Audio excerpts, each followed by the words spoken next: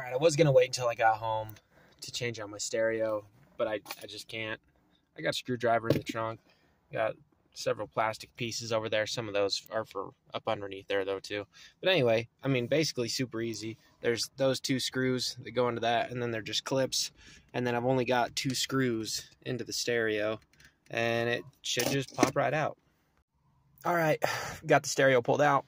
Super easy. Now I've just got to swap over this bracket.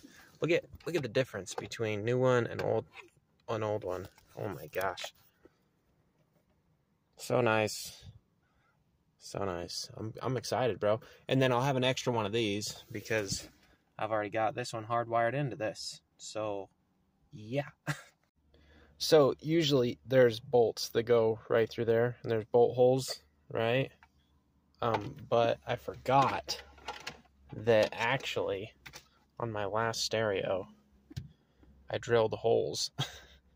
I drilled holes in it, and I almost screwed that up on this one. So it turns out I am gonna have to wait till I get home. All right, we're back at the house.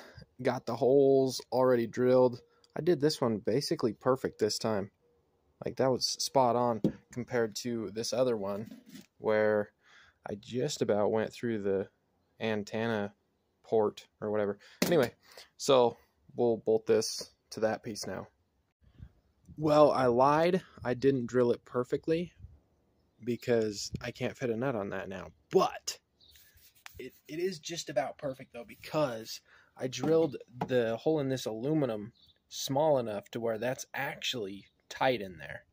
It kind of threaded itself in there a little bit. So I guess I'm just going to take a chance. I mean, this one's good and tight, so most likely it ain't going anywhere. It ain't going to wobble around or anything. But yeah, worked out, actually.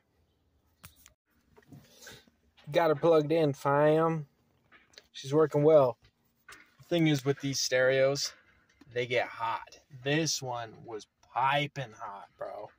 That's was kind of the issue with the old generation, the other one that I had in here, is they got super hot. I feel like that's part of the reason why they don't last very long. But I mean, 4 years is how long I've had that stereo in here, and I've just now had to change it. So when I bought the other stereo, it was 20 bucks. This one's 25 bucks. So, I mean, you really can't get much better than that, honestly. Of course, got to write everything down. Got to keep all the receipts. Throw that stuff back in the jockey box. And thank you guys for watching.